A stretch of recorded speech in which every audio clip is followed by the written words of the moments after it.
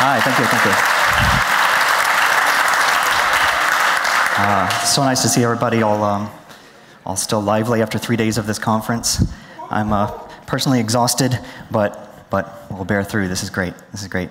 I'm Mike. I work on Blender, specifically the Viewport project for 2.8. And thanks, Yalti. All right, and I wanted to, I know 2.8 is quite a ways off. We just did 2.7.8. There's probably going to be a 2.7.9 sometime in the future, but 2.8 is where really the focus is for big changes, for big things, and we want to do something cool with that. And so I wanted to talk a little about kind of where we're at right now. And so last month, we met here in Amsterdam for a little while and worked out kind of the design of what's going on. A lot of that was technical design, but a lot of it was kind of artist-centric. What do we want? Like, what's the whole point of doing this thing? And we came up with this task-driven viewport design. Basically, instead of having to switch a bunch of modes and trying to get exactly what you want on screen, it will be a little bit smarter and figure out what you're doing and show you what you need to do to make that task a little easier. And we wrote about that on the code.blender.org. Some of you have seen that, I hope. And we've seen a lot of really good comments and good feedback on that. Another big part of it is an OpenGL upgrade. And this has been coming for a long time. We finally moved up to 2.1, which is about 10 years old now. Or it's about 10 years old now. We finally moved to that last year for version 2.77. And last year at this conference, we kind of had a roundtable and said, well, what are we going to do next for 2.8? It's going to come out in more than a year from now, so where are we going to be at? And we went ahead and decided to go with 3.2. Since then, we decided to go to 3.3, which is essentially the same hardware, just a little bit better version. And that's really going to help us bring Open Subdiv to the Mac, to across platforms, and to enable techniques that we just can't do today with 2.7. Another big thing that's gotten a lot of excitement is the physically based rendering branch from Clément. Are you around here? Hey, back there. Yeah. Yeah, and there's been some really good examples, some artwork, even a short film that was at the Suzanne Awards this year was all made in that. And basically, that's really cool because you can, while you're working on a thing, you don't have to do a render. You don't have to think, what's this going to look like once I'm finally done, because everything just works in real time. And that's really cool. And so we're definitely bringing that into the 2.8 fold. And yeah, he's going to help us do that. A lot of the work right now happens in the Blender 2.8 branch, which is separate from the master branch, so that we can do these small point releases until it's ready, because it's a large project. It's going to take a while, and we don't want to make everyone wait for the next release. Some of the goals here, since we're allowed to do a bunch of big changes, we want to make everything really smooth, really responsive. So that's a performance thing, and it's also a usability thing. We want the visuals to be super high quality, a lot better than what we've got today. There in the viewport. And a big thing is task-appropriate visuals, which I talked about a little bit, and we talked about on the code blog. And for developers, we want to make it a lot easier to develop new techniques, to use these new features, and combine them in interesting ways. Because right now, everything is this huge tangle. Like, when you go to draw the 3D view, there's all this stuff, and it's like if this, and these other situations, and all these hacks in there. And we really want to get rid of that, because it's really hard to add things and to change things right now. It's very active development in the 2.8 branch. We're still very much at the beginning, or maybe about here. But release on this side of the screen, we're really looking forward to that, but we've got a long way to go.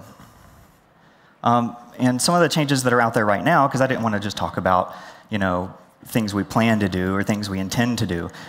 There's things out there right now. This is the first screenshot of 2.8 that found up on Twitter, which is great. Blendify put this up, and it kind of shows the difference between the old and the new. And when I first saw this, he was talking to me on RSC, and I was like, well, yeah, it's a little bit different, but you have to look closely here. But there's some response to this, some excitement about this. If you look really close, you can tell a difference. But I'm going to do a live demo towards the end of this and kind of show off that a little bit better. Other surfaces, here's from the PBR viewport. part of the short film that you guys all saw. It's very cool, very cool. And this is the last slide of my presentation that has anything to do with realism or PBR. So, because a lot of people say, well, why are you guys spending all this time, all this energy on making the viewport fancy, making it look a little pretty? Isn't that just eye candy? How does that help me do my job? And a lot of people are skeptical of this. And a lot of people aren't making games. They're not making real-time content. And so what good is all this new stuff in the viewport? And I hope by the end of this that you'll at least be on board a little bit with me on this. Because there's other things you can do that are not PBR, they're not realistic, they're not for real-time games. When you're designing a character, for instance, of the silhouette of that character, making it unique, making it interesting, and making it distinguishable from the other characters in your group is very important. And I've seen artists do some kind of tricks to do this, to be able to see this while they're working in 3D. Something like enabling lighting, but turning all the lights off, or changing the material to do something like this. But I think it would be really great if we could just say, I just want to see this in silhouette real quick, and not have to mess with anything else. And it just works. And so we're going to make that. And there's lots of, I heard a woo? I heard a woo? Is that somebody? All right, thank you, thank you. And because it's really important in character design, here's a bunch of examples. All these stand out, all these are recognizable, and even there's some sets of guys. We got Pinky and the Brain down here, we got Ren and Stimpy up there. When you're designing a set, you want them to kind of work together. And, but it's not just character design. If you're doing game development, you have a set of weapons you want to have really unique things, so you can spot it way over there and be like, oh, shotgun, got it. Or units, or other items, things like that. So silhouettes is part of your workflow. It's not, you're not going to spend a lot of time in this, but it'd be nice to just have that automatically work. And so and so part of this project, we're thinking big. We're thinking, okay, we're moving up in technology. We're using the technology better. We can push things a bit further and decide what old hacks we want to get rid of, and kind of some new areas we want to go into. And there's been a conversation about this over the past year, since there was a declaration that wireframes are dead and are going away, and that nobody ever uses them anyway. And there's been a lot of reactions. I gathered some different people's opinions here. There's an actual quote from the X-Files here. And some people are very upset about the way things work right now. And so they definitely want change. They want something different.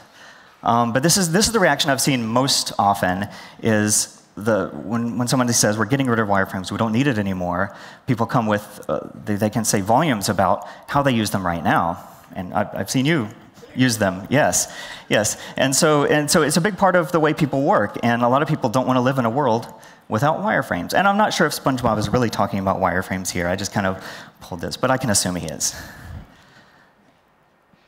And so here's what we've got right now. Can we pull the lights down a little bit? Because it's hard to see. Because, we see Suzanne here. Or I might have just needed to put some extra. Yeah, we can barely see this. But all the slides for all these talks are available online if you want to look closer. So we see Suzanne here. There's other objects that I can't see, at least from here. But I can see them on the screen. So we've got some basically unselected, there we go. We've got some unselected objects here, and we've got Suzanne selected with a lot of detail. And what we see, this is what we have today. And what we see here is just a bunch of lines. And we see there's some shapes here, and there's some other things here, and there's Suzanne popping towards the front, because that's what we got selected, and that's what we're using. But you can't really make sense of it at a glance. You can kind of figure out what the relationships are here, but at a glance, you can't really make sense of it. Because really, there's just this jumble of line segments. And this is from an actual mesh, which I'll show later, but there's no way to tell what's going on here. And it's just this amorphous blob of line segments, and this is what we're looking at, this is what we're working with. And if you have really high density meshes, that even gets worse. You just have these clusters of pixels that are either on or off, and there's no information here. There's just something on the screen, and you can't really work with it. And so I've been thinking about this a while. What if we took what we have right now, exact same pixels, exact same everything, and just pop some new colors in there? And so now, And so now this adds a lot more information here. We can see depth works properly. We can see what's in front and what's behind, what's the front of a mesh, what's the back of a mesh, which objects are inside other objects, which are behind. And a lot of the relationships here are very clear. We got nice contours around the edges and all that. And I got this working a while back, but didn't make it part of Blender yet. So I was looking for something that was a bit beyond a simple test mesh. I found, can anybody tell what this is, really? I saw there was a post on Blender Nation the other day, and I saw this, and I was like, oh, very cool. Cosmos Laundromat Island? Yes, Cosmos Laundromat Island. This is actually a, this is a fragment of a statue from Palmyra in Syria. There's this company doing 3D scans there and doing some, basically, having cultural artifacts and digitizing them so we can all experience these things. A lot of things are just so people around the world can experience it, but in certain places, let's experience it now while it's still there. And this is a nice mesh. I just did wireframe because it's not very good looking, but I did the same thing. I said, what if we took these same pixels and everything and just popped some different colors in there? And it's a bit of a subtle difference here. But even there, you can see the eyebrow ridge, you can see the curls of the hair. It's a head sideways and his jaw is gone. But you can see a little bit more, just at a glance, what's going on here. Same angle, same model, exactly the same. And this got me thinking. I was like, well, let me get a nicer mesh. So I found this guy, Thor. He's taking a little sit-down break. And I found both of these on, where did I find these? Check the slides later. And so I looked at this guy. It looks pretty nice. This is just a standard viewport that we have today, just textured and lit. And popped it into a wireframe, and that's where I got that image of just pixels on or off, is a segment of this. And I wanted to do the same thing here, take the same thing, same pixels, and just pop some different stuff in there. And now you can kind of see the forms take shape. You can see the face, you can see whatever that is he's holding. You can see where the arms are, and it's just not just this amorphous blob. And these aren't renders or anything. This is right in the Viewport Live. Another kind of thing you do with edges is you want to see the surface, but you also want to see the edges overlaid with it. And this is a picture actually from a bug report somebody sent in, because here you can see these smaller kind of ramping surfaces in the middle. Those edges are not supposed to poke through. Those are edges from the thing behind it. But because of depth precision and just numerical precision, they do poke through. And there's no real magic fix to this beyond going to new techniques that were introduced by this Danish researcher, or this group of Danish researchers, back in 2006. NVIDIA did a geometry shader implementation in 2007. And we really needed something like that. And so I started working on it, and this is what I came to the conference with. This is my prototype. This is what I had working on the airplane here. And I was like, okay, I'm going to get something going by 2 o'clock Sunday. And it took a long time. So this is Friday night. This is Friday night. And so this is working in the viewport. This is using geometry shaders. But what we see here is the tessellated mesh. This is just triangle meshes, which is what's described in the papers. And it's in that limitation, like do your homework and you can do a little bit better than this. And so I thought, I could do a little bit better than that. And so here it is with actual polygon edges. And this works. No, there's no poke through. There's no anything else. And this is the kind of thing that can only be done with the OpenGL upgrade. Because we can't, this is definitely a 2.8 only capable feature. And I got this working about 30 minutes ago, upstairs. But this is great. This is working, and this is going to be part of 2.8. And there's something else here that I'm going to save for the demo that I can't really do. And so revisiting this eye candy thing are these things really just for looks? I mean, none of these things were fancy. None of them even had materials or textures or anything. But these are really ways that I believe will help us, will help all of us work. When the things on screen aren't deceptive, when they're not saying something, when they're not showing something that's not actually there, when they're showing all the things that are there, and when they're kind of showing relationships, but not taking up any more UI or any more space on the screen as they were before. So instead of eye candy, I like to think of them as veggies, because they're good for us. They're delicious, they're there, they're edible.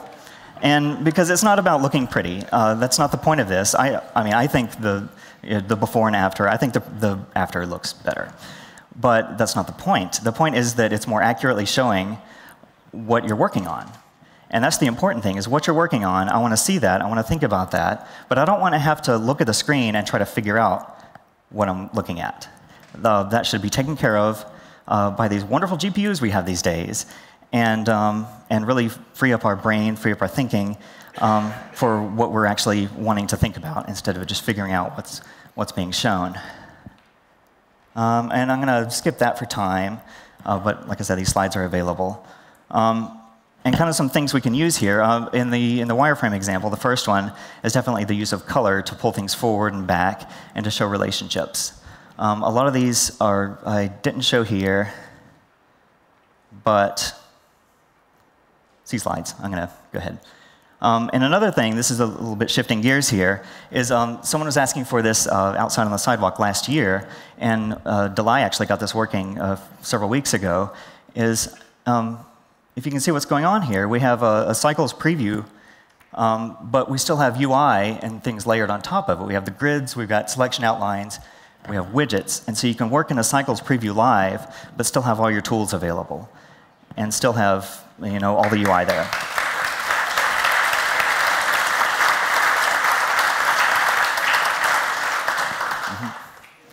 And we plan on doing a lot more of this kind of stuff. I'll go into this real quick. Real quick. Basically, we are upgrading our requirements. We're upgrading the software. We're trying to do new things. And so a lot of people using older stuff or lower-end stuff, they're curious about, am I going to be able to run it? And we're reaching real far back. If you're running on AMD, it goes all the way back to when they were ATI. Back to 2006, anything from there up is going to be able to run the new stuff. NVIDIA the next year, actually holiday season right before that, they released a card that'll be able to run it. And Intel caught up with this. They've been doing cool stuff since about 2012. And so before that, we can't support that anymore on Intel. But you can still run 2.7.8 or 9 or Z or whatever we're going to come up with. On the OS side, I believe we're going to still stick to Windows Vista as the lowest. I have to check with some other people on that. The biggest change here is we're going from macOS 10.6 to 10.9. It's a big leap. It's a big leap. But a lot of the same hardware is able to run that. It's a free upgrade. And so I think it's worth a little inconvenience to upgrade if you're still hanging on to the old stuff. Because the real requirement here is OpenGL 3.3. Anything that can run that, and this is just the things that can run that. That's what the real requirement is for all these things. And there's another thing I hear on the forums. It's like, oh, you're choosing, no matter what we choose, it's either too old or too new. And a lot of people say, well, 4-point-something is out, and so why aren't you guys using that? And really, we are.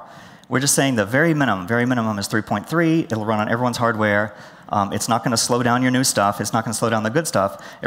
Of course, it runs better on the newer hardware.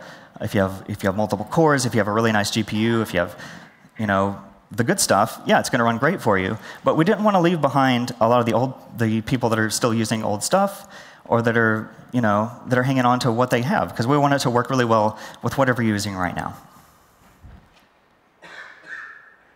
I'm going to skip the other thing for after the demo. 5? Yeah, that's perfect.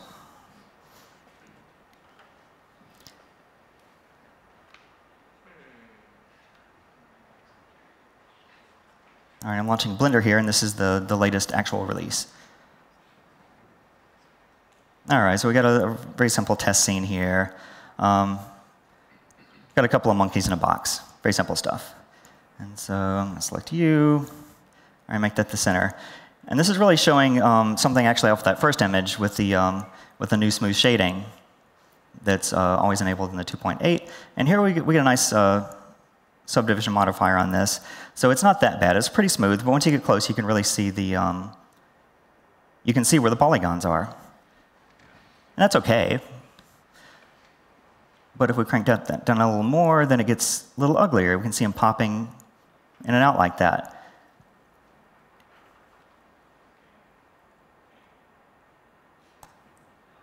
All right, I just wanted to show that. The same thing in the new version of Blender is 2.8. You know, super smooth, super smooth. But actually, let me center that guy. All right. So it's really smooth, but I'm also going to crank down the subdivision on that. You still get really nice smooth highlights. And what this kind of says to us is that if you're just doing, like if you want a nice silhouette, yes, you need higher subdivision levels. But if all you want is a nice smooth surface like this, just this new shading is going to allow you to kind of bump down your detail levels, bump down your subdivision, and really get by, and you'll be all right. Can you show us a switch between flat shading and smooth shading? Between flat and smooth? Yeah. Sure. I mean, flat's going to be the same no matter which one you do. Let's see. So flat will be the same here. So here's flat, which is going to look the same in Blender 2.8 or 2.7 because flat is flat. But in the smooth shading here, it's just nice. It's doing this per pixel. It just looks nicer. And I think this is a little bit better than the sphere image that's been put out there. Although that's awesome that it's put out there and people are saying, oh, that's great, and pulling out their hair and being like, finally. But really, I think this shows the same thing a little better. All right. I also wanted to show some other stuff here. Let's pop into wireframe mode, my favorite. And so here we have the standard wires. This is this looks the same as the old Blender, but there is a difference here because all this is running in the new OpenGL. This is running with the new APIs underneath. You can't really tell with such a simple scene, but this stuff is blazing fast. It's good stuff.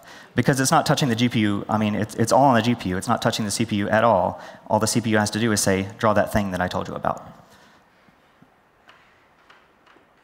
And I didn't do the UI for this because I was in a bit of a rush. But let's see how far I have to crank this up to get the new wireframes. OK, so here's the new wireframes.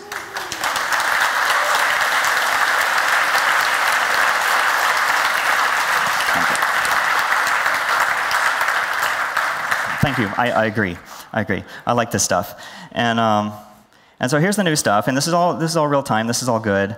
And this is the kind of thing that we need the new OpenGL for to get these nice stuff around the edge.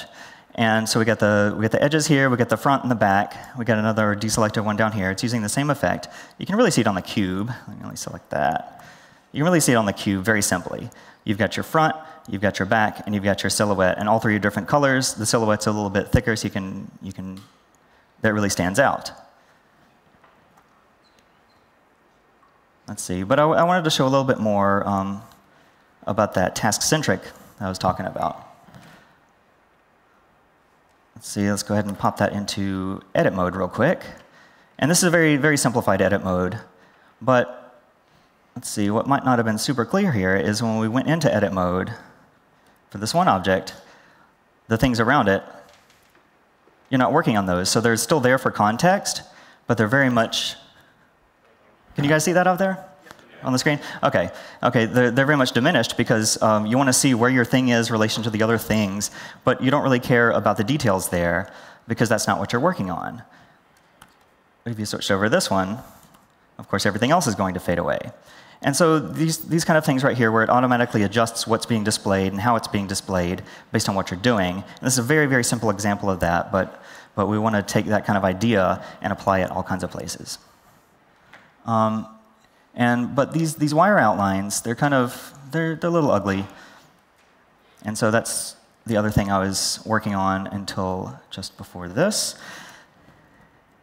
And so I think we have to crank it up a little more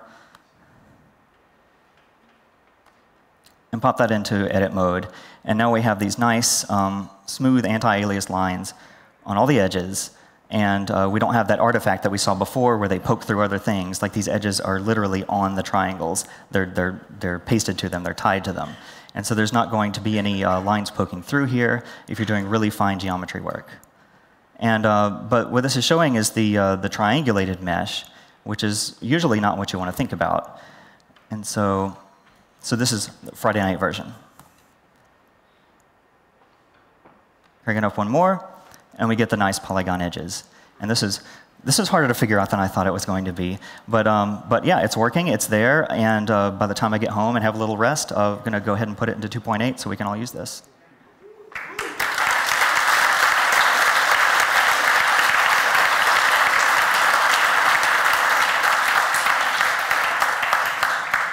All right, so we covered basically, can I run it? And the answer is usually yes. Unless you're running something really ancient and you don't have anything else, I mean, at that point, you're going to have to get something else to run this. But of the vast majority of people, all this is very common hardware.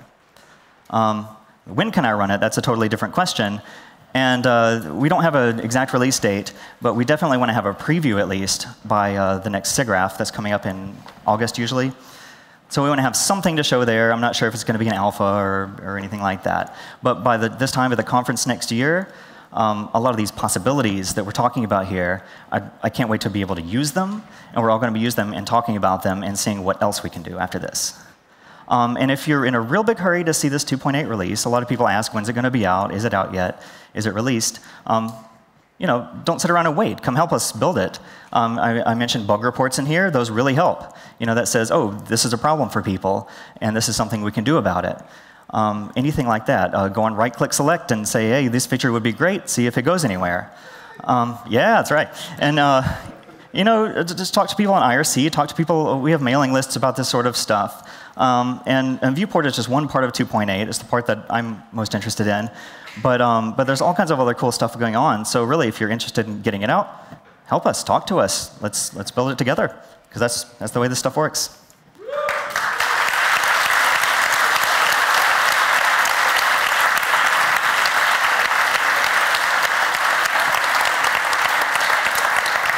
All right. Thank you. Thank you. That's it. I'm done.